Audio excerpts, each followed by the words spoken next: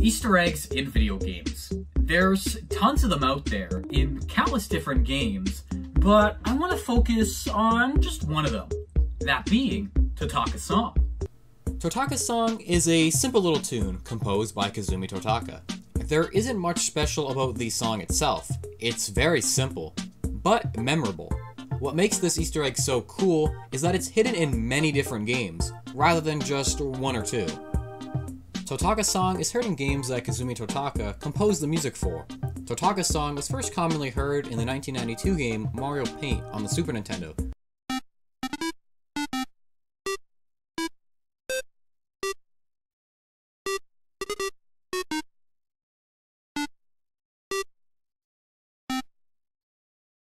But was later discovered to be on a Game Boy game simply titled X, which was released in 1990.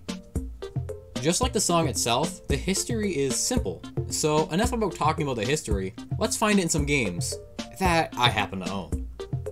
Luigi's Mansion is the first game we're going to look at. Luckily, finding Totaka's song in this game is very simple.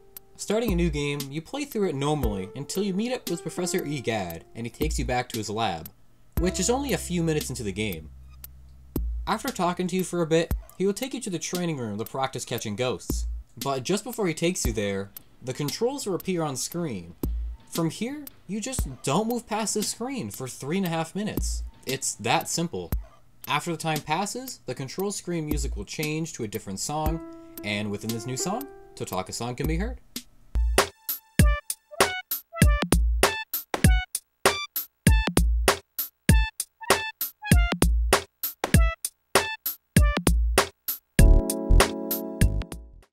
Totaka's song is actually in the game twice. The second version goes unused, however, but it was likely intended to be played by Melody Pianissima during her music quiz.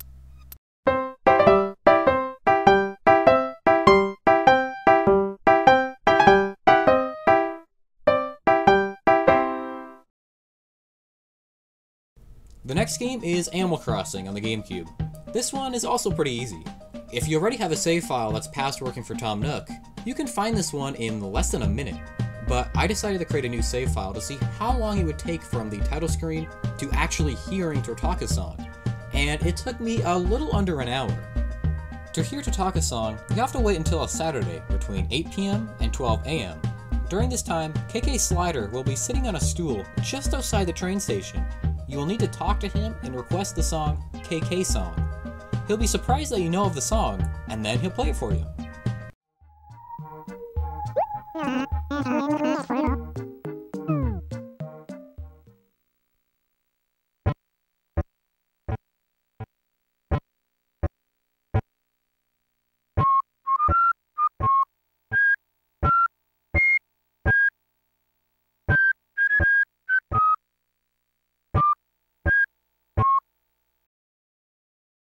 Another way to hear Totaka's song in Animal Crossing can be done right after this.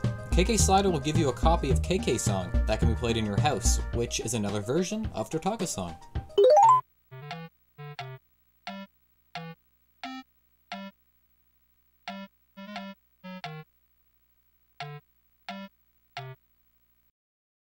The third and final one I'm going to show off is in Mario Kart 8. This works on both the original Wii U release and the Switch Deluxe version. To hear Totaka's song in Mario Kart 8, you need to be playing on a track that has Yoshis. Once the race starts, you'll need to find and drive up to a Yoshi. Being by a Yoshi, you'll hear it humming Totaka's song, though it'll be extremely hard to hear it over all the music and sound effects. It may take a bit to find a Yoshi humming the tune clear enough to even slightly hear it. From my experience, Yoshis that are waving are the best ones to drive up to and listen for the tune. The most clear I had it sounding was from this pair of Yoshis in Yoshi's Valley. Luckily, people online have been able to mute the music and sound effects, and this is how it sounds.